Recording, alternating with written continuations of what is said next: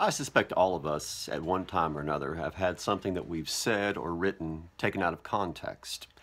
Maybe it's slightly misunderstood out of context, or maybe it's twisted around to mean something completely different than what we intended.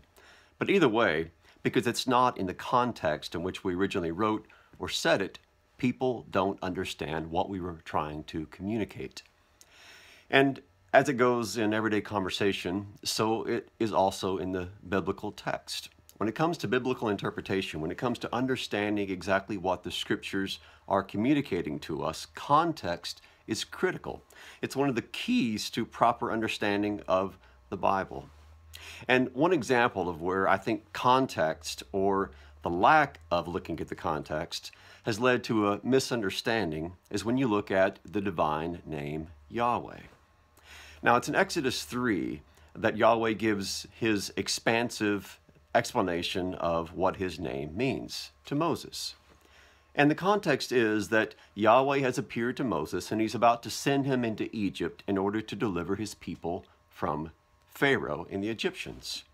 And Moses says, well, who am I that I should go to Pharaoh and deliver the people from slavery in Egypt? And God tells him, I will be with you.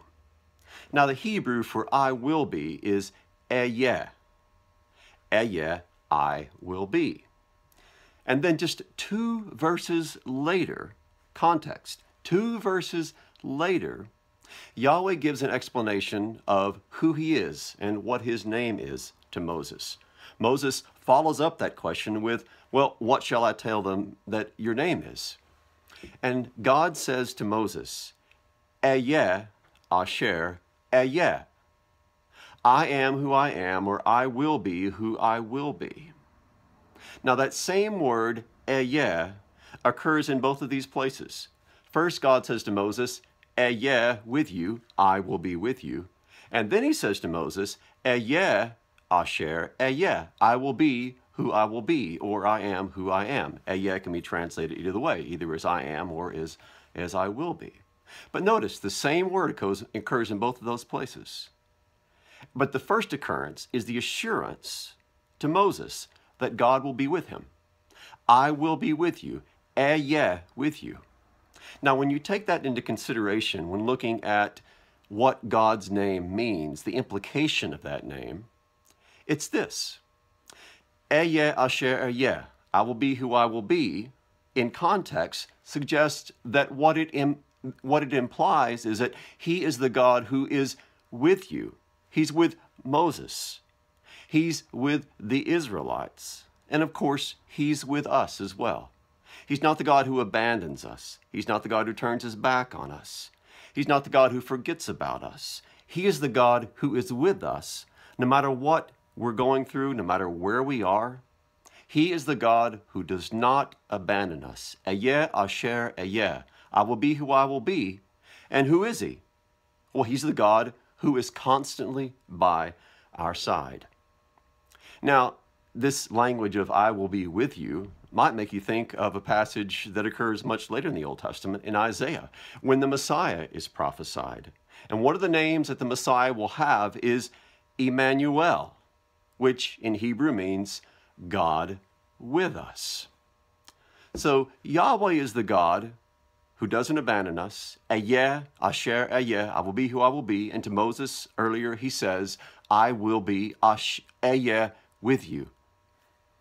So who is Yahweh? Well, Yahweh is the God who is with his people. Yahweh is the God who doesn't abandon us. Yahweh is Emmanuel, God with us.